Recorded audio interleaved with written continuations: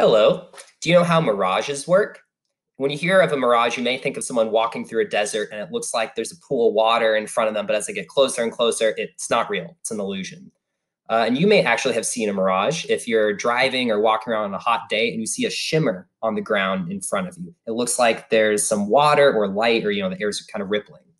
And so it's actually not related to water at all. A mirage is caused by the fact that light moves differently through either hot air or cold air.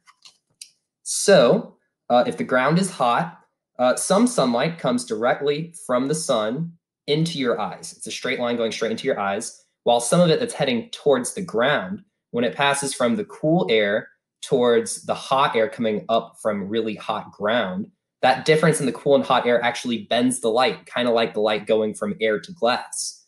And so some of that light that would have just hit the ground bends up and goes into your eyes. But your brain thinks that that light is coming straight from something, so it assumes that there's something with light coming off of it on the ground, and that's why you see a shimmer or something that looks like water. So it's not really there, and it is light from the sun, but it's just being bent by the difference between cool and hot air. All right, hope you enjoyed that.